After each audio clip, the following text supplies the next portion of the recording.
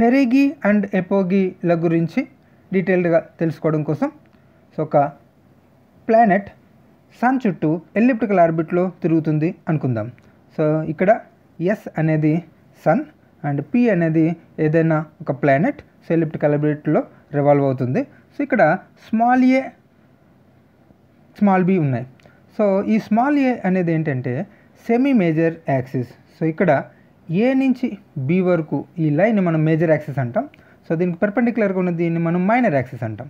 ఇందులో half of the value so ఇక్కడ యారోతో indicate చేయబడింది చూడండి, అది సెమీ మేజర్ యాక్సిస్ ఏ, బి అనేది సెమీ మైనర్ యాక్సిస్.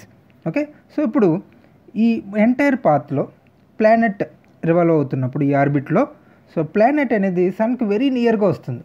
అలా నియర్గా వచ్చే పాయింట్ని మనం పెరిహీలియన్ అని చెప్పేసి అంటాం, పక్కనే ఉన్న బిందువు. ఓకే, సో అలా కాకుండా సన్ నుంచి అతి దూరంగా ఉండే బిందువు దాన్ని మనం దూర బిందువు అని అంటాం, అదే ఎపిహీలియన్.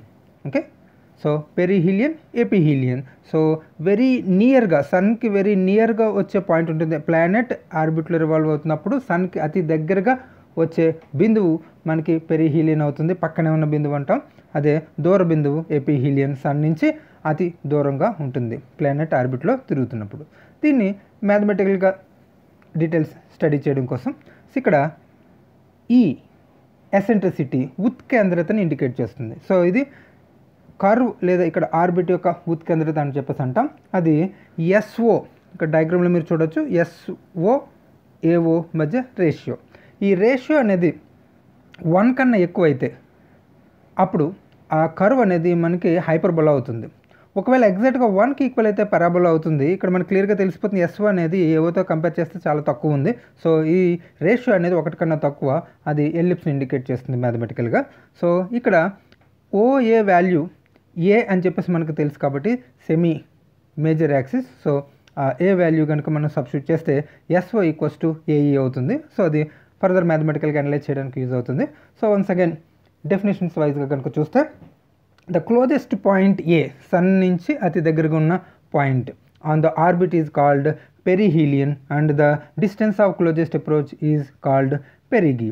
అలాగే ద ఫార్తెస్ట్ పాయింట్, సన్ నుంచి అతి దూరంగా ఉన్న బిందువు B, the farthest point be on the orbit is called ఎపిహీలియన్ and the longest distance, అతి దూరాన్ని మనం ఎపోగీ, దూర బిందువు అని చెప్పేసి అంటాం. సో మ్యాథమెటికల్ ఎక్స్ప్రెషన్స్గా కనుక చూస్తే అంటే ఎసెంట్రిసిటీ ఉత్కేంద్రతతో దీనికి ఉండే రిలేషన్ కనుక మనం స్టడీ చేస్తే డయాగ్రామ్లో ఏఎస్ అనేది పెరిగి, సో దాన్ని మనం ఏఓ మైనస్ ఎస్ఓ అని చెప్పేసి రాయొచ్చు.